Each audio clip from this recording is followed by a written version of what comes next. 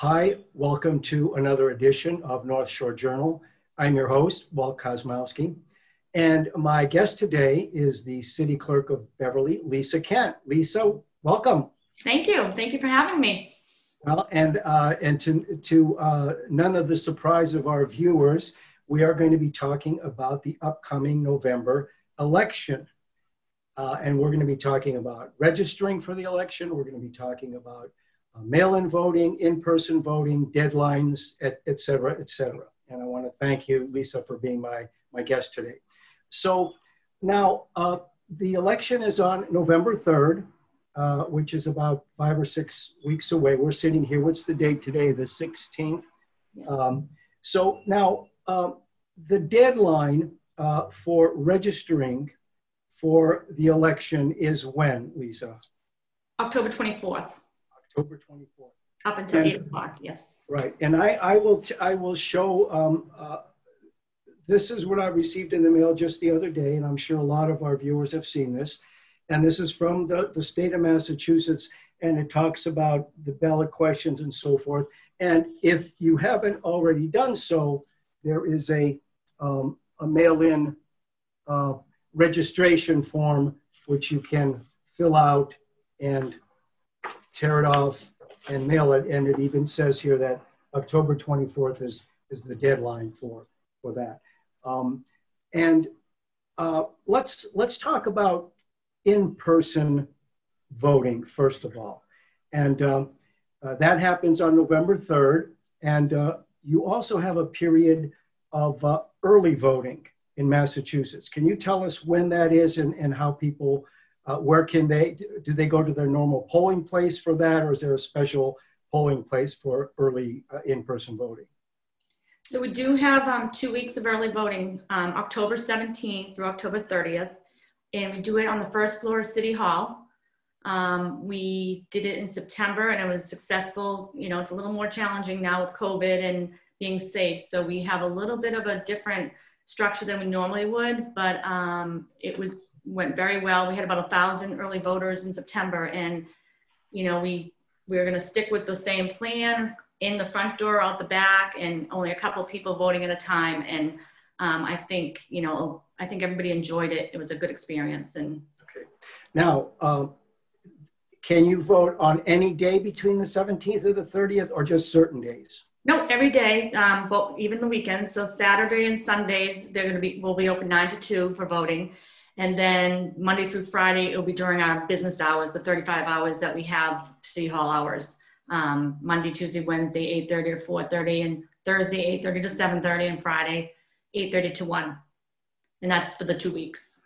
Okay, so this is at City Hall, and this is for in-person voting. Now, you don't need to have any kind of an excuse that you're going to be absent or COVID, anything like this. Yep.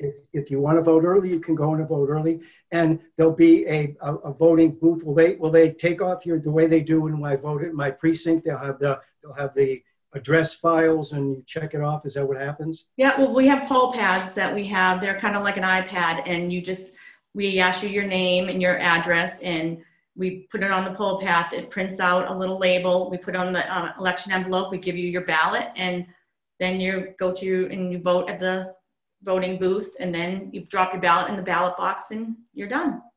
Okay. And this will be at City Hall from the 17th to the 30th, and it's an early in-person voting, correct? Correct. Right. And for the regular voting, November 3rd, people will vote at their usual precinct polling place as they normally do, correct? Correct. It looks a little bit different because we have to set it up a little different with the social distancing and things like that. But you go to wherever you've always voted, that's where you go. All 12 precincts will be open, and yep. We'll have our workers there to help and guide you the new direction it goes, because everybody's used to what we always have done. And so we had to change it up a little bit just to be safe. Now, I've heard and read reports that some states are looking for poll place workers. What's the situation in Beverly? Are you all staffed, or are you still looking for volunteers? We always are looking for volunteers. you know, they get a stipend, a small stipend. We do have a great amount of workers that come back every year and help us out. We have a lot of new workers, a lot of young workers that have volunteered this year. So we're excited about that because getting the young people involved is a great thing. So right now we do have a waiting list because we also have to be careful of the numbers we put because of the COVID. We have to make sure that we're not crowded.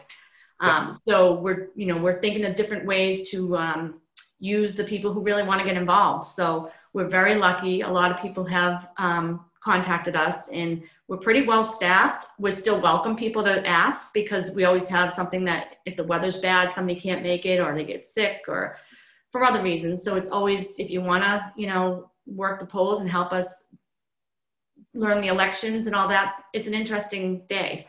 And we encourage the students even, you know, we've had good luck with students. Involved in how our democracy works, right? Right. It's different, you know, people, once they see it happening at the election, they're kind of like, wow, we didn't know this all went into it. Now, I imagine that there will be the mask protocol, just the way a lot of stores now you walk in, they say if you don't have a mask. So masks will be mandatory at the polling places, I imagine. Correct. And we do offer those at the front of the voting place precinct. We have gloves, we have masks, we have hand sanitizer, a whole station in case somebody doesn't have their own. Right, if they've forgotten it or whatever. Okay. Right. And we don't have the same pens. We changed all the pens, you know, so you have your pen, you either take it with you or you put it in a basket. So nobody's using the same pens. So it's a, you know, safety. Okay, now let's talk about voting by mail, which is quite the topic these days throughout our political system. Now, if you do vote by mail, let's get one thing out of the way. Your ballot must be postmarked by the end of November 3rd, which is election day, correct? Must be postmarked? Your ballot must be, must be returned to us by 8 o'clock on election night. But if you're requesting a ballot, the deadline is October 28th. Okay, let's talk about that first. So if people have not, don't have a vote by mail ballot, they have until October 28th to do that. Correct. We will say that Massachusetts is one of the states where people should have automatically gotten a mailer with an application to vote by mail, which I did, and I voted in the primary using that. And I'm still pending as far as voting in the national election. So this is a second opportunity then. And I believe that you are also sending out a mailer to that effect, are you not? Yeah, well, the state is sending out, for anybody who didn't sign up for September or who didn't vote early in September, they're sending out, like my husband and my son got it because they went to the polls. So they got their, if they want to vote in November early, they got a card yesterday. So the cards are going to be sent out again. If you already sent your card in or already requested an absentee ballot, we ask that you don't send another card in because it just makes a lot more extra work for our office. Right, yeah.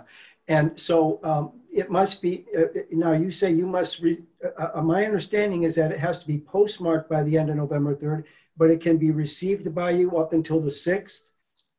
Correct. Okay. But the November election, yes. Because you said something about you have to receive it by 8 o'clock of that day, the mail-in ballot. I was talking about the ballots at night, like for the election night. But yes, we can be postmarked as long as it's postmarked, and we can do it and receive it 5 days later. And that's because the postmark, the post office could receive it, but then by the time they disseminate it and it gets to you, it could be a couple of days. So it has to be postmarked by the 3rd and received by you on the 6th. Yeah. Now, the mail-in ballots can also be hand-delivered, can they not? Because I know that for the primary, I voted in the little vestibule in the back of City Hall where there was a, tell us about that, Lori. So we do have a drop-off box in the back hall of City Hall right now. And we also just ordered, and we received a new one that we're hoping to put outside in the front of City Hall. And it says the City of Beverly, it's red, white, and blue, and it says drop-off box. So it's very distinct. And we encourage people to drop off their ballots as well there. We just need to have it, we just got it yesterday, so we just need to have it set up outside once the ballots start, coming back in.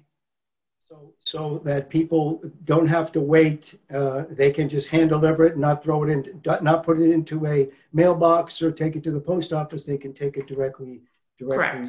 And we prefer if you do it early, it helps. Of course, and in a city like Beverly, I think there's no 2 points in Beverly that in a car you can't get from one point to another in 10 to 15 minutes. It's not a big, huge city. So I intend to do that myself, actually. Yeah.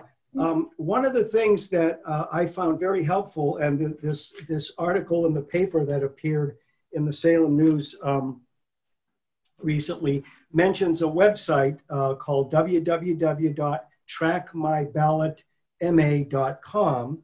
And I went on there, and it just requires you to put in your name and address, really, and the information back. In fact, let me see if I can get that up.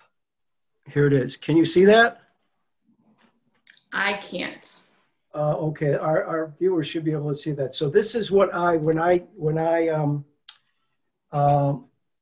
went into the website, Track My Ballot. So you can see that I voted in the state primary.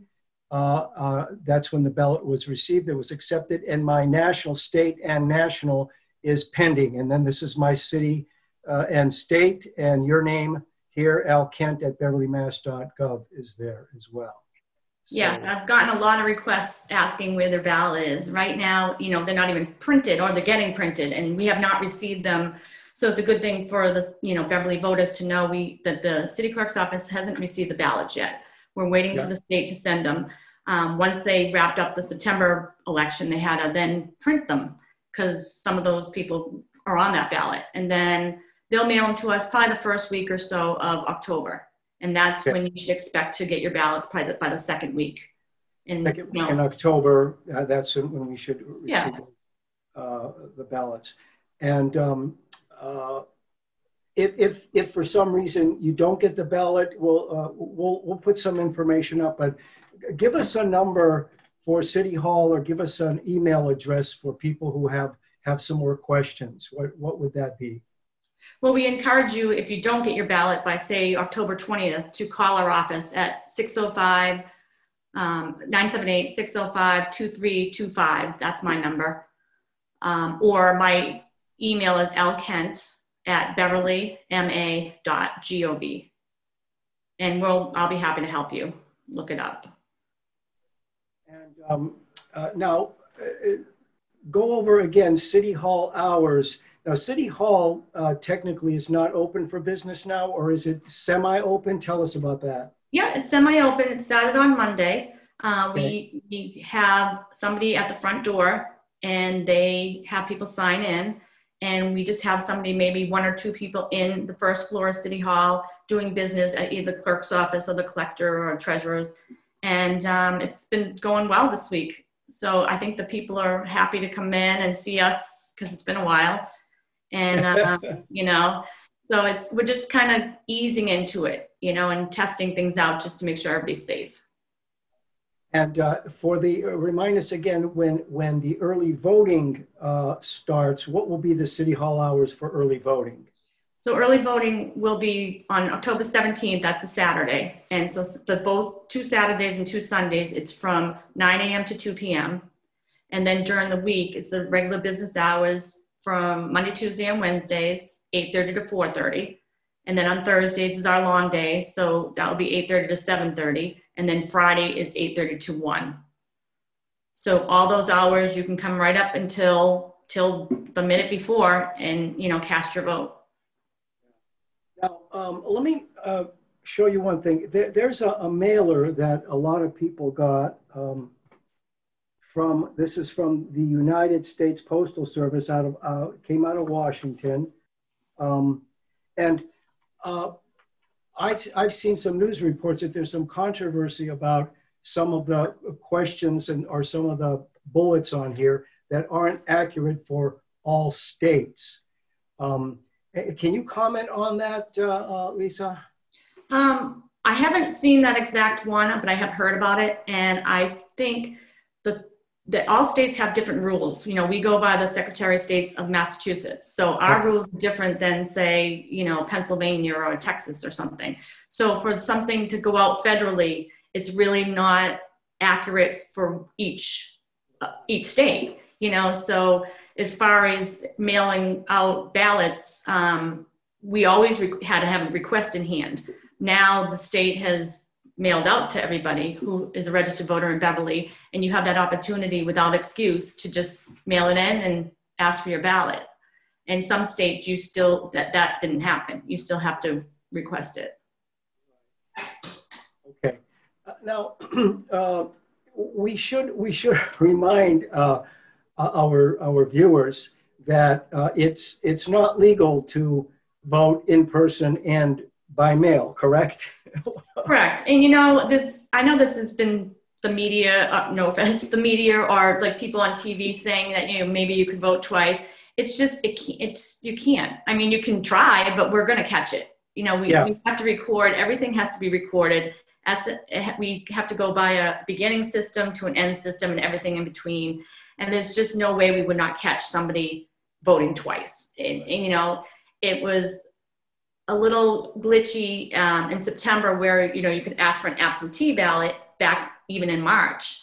And then they forgot that they requested one. So they would ask for another one in September, but we caught it. We knew that, you know, that you can't have two ballots going. And so for anybody worried about something like that, I can assure you that our team at the city clerk's office will catch it and will reject one of the ballots. Now, is it a felony or is it a civil fine? What is the penalty if you deliberately vote? I believe it's a felony, and you're purging yourself. I mean, it's against the law. Essentially, yeah, because you've made a statement on the ballot. Yeah. Yes. And you know, I honestly think, you know, you got to look at it too. Like some people don't remember that they did it, you know, so we take that in account, but you know, we do always check with the Secretary of State and make sure that they're aware. But are you talking about the senior population? Yeah, exactly. And did I vote or did I not vote? Well, I mean, I'm not making fun because I'm a senior myself. So no, and I'm not making fun either. But I just wanted to point out that we're just not harsh with them. We'll just let them know, you know, you already sent your ballot, so we're going to have to reject this one, and you're already voted. You're fine. You know. Let me ask you another question. Counting mail-in votes.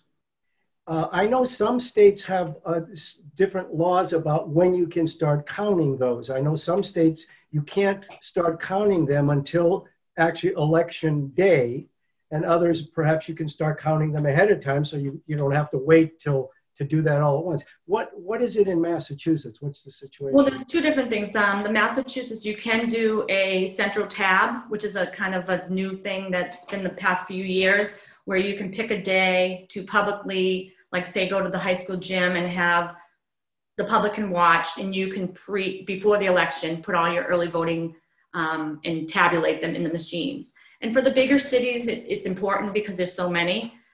For Beverly, you know, our staff, we've talked about it, and we just feel like we can handle what we have on election day. So we haven't done the central tabbing. So what we have to do is just the registrars and ourselves, we bring the ballots down to the voting precincts wherever they belong, and then the workers put them through, check them off the list, and put them through the machines that day. They start in the morning, all through the day, and by 8 o'clock they have to be counted, and that's that. Now, we've heard a lot of discussion and debate, commentary throughout the news media last several months about the safety of by mail voting and the potential for fraud, et cetera. You alluded earlier that it's a very safe process. Do you want to make a comment on that? I think it's I think Massachusetts is one of the safest states because our voting system isn't online. It's not, you know, it's an old system, but it works. And, you know, we have to be able to check off a list if somebody voted, and once they're checked off, they can't vote again. So I think as far as fraud, you know, if somebody's going to go to the extent of trying to vote for somebody else, like I've heard on the media, you know, we're gonna look into it with signatures and, you know, things like that. It's not as easy as, you know, somebody will say on the media that it's so, you know, it's going to happen and it's easy and it's going to be a mess. We found nothing of the kind. We, you know, it went very smoothly. We had 11,000 mail-in ballots, including absentees, and we didn't have any problems. It was a lot of work, but it was, you know, no problems. Now, do you actually match for every mail-in vote? Do you actually match the signature with the signature you have on file? We try to, yes. Yeah. Some signatures are a little, you know, different because somebody registered to vote years ago, their signature may change, but we do try to match the signatures up and make sure that, you know, the signature is the same as it has been previous, either on the registration card or a license or past voting, you know. Now, the idea that someone could get a hold of a handful, you know, fistful of these mail-in votes and fill them out, that really, if they mailed them in, it wouldn't do anything. I mean, it would cause you some time, but you'd see immediately that this isn't a registered voter or the signature doesn't match, and you would disregard that, right? So Correct. That sort of thing happening really can't happen, can it? I don't think so, no. And, you know, we have a good team that, you know, Jane Murphy's been with us for 22 years. I've been in the same clerk's office business for 22 years. We kind of know what to look for, you know, and we just know if something's fishy, we look into it. And Matt, you know, the state, Galvin's off, their office is wonderful to help us anytime we have needed help or we're concerned about something like that, which doesn't really come across Beverly too much. We'll call them and they'll give us answers, you know. So I just think people are more honest than what's being put out there, you know. Now, let's repeat again. If people have any kinds of questions, they give us an email address or a phone number that people can contact you or contact the city clerk's office. So they can call me if they want, 978-605-2325 or lkent@beverlyma.gov. Even if my phone rings and I'm not there for some reason, somebody else in the office can help as well. We're all trained to help you with anything you need. Now, in this discussion, is there anything that I have missed, anything that you want to say to the voters that perhaps we didn't discuss, Lisa? I just want to let them know that, you know, September we had a good amount for a state primary, that the highest probably, I think it was 40% were at the polls and over 50% mail-in voters. So I feel like those numbers are going to go up because this is a big election and people are interested. So just have patience. You know, if you have to wait in line, just remember it's still a pandemic. We're doing our best to move you along, but we also mainly want to keep you safe. We want to make sure you vote, but we want to make sure you're safe. And so just please be patient. And if you have any questions or any problems, you can call me anytime during the election day or during the process of early voting. I'll be around. The staff will be around. So don't ever think that, you know, you can't vote. You're always going to be able to vote. And, you know, you just might have to wait in line for a little bit or, you know, be patient because it's going to be a big turnout, I believe. Very good. And so, Lisa Kent, City Clerk of Beverly, thank you very much. Thank you. And I would like to remind our viewers that you've been watching North Shore Journal. I'm your host, Walt Kosmowski, and we'll see you next time.